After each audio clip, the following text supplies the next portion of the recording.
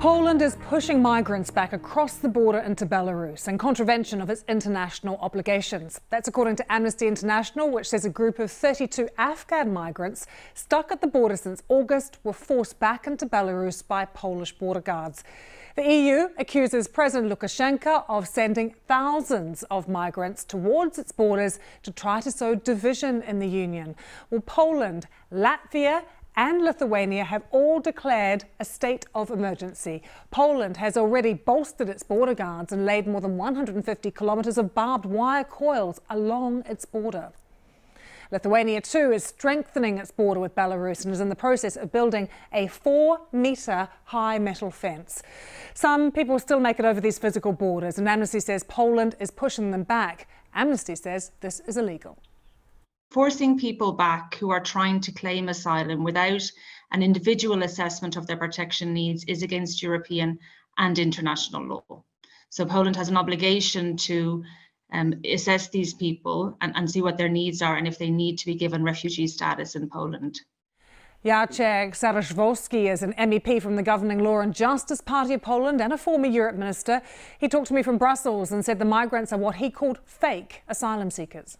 They are brought by specially chartered planes from Baghdad and some other places, not from Afghanistan, by the way. They pay for the trip $10,000 to $15,000 to smugglers. They are put into 4-star hotels in Minsk, and then they are transported at the border by Belarusian services and dressed up in green Belarus military uniforms. And why do you believe Belarus is doing this? It is a concerted action, jointly prepared by Russia and Belarus, invented already 10 years ago under the Special Secret Services operation, which was revealed by journalists. It is a hybrid attack. That's how Poland interprets that.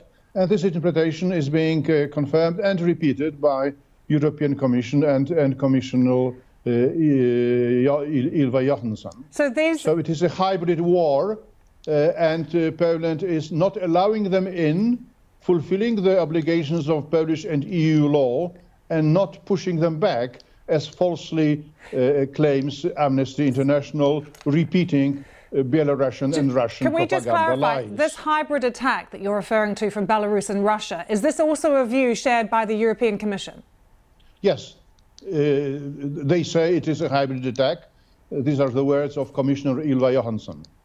Poland is a signatory to the law that says that you can claim asylum anywhere.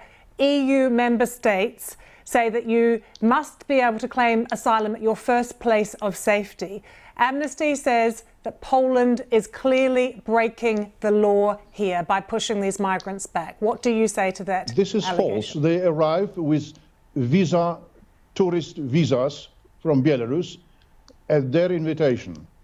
So they are not migrants, they are not refugees, they are not asylum seekers, they are fake migrants, provocators being used to have this hybrid war attack against Poland and EU at the same time. European Commission stands behind Poland on that.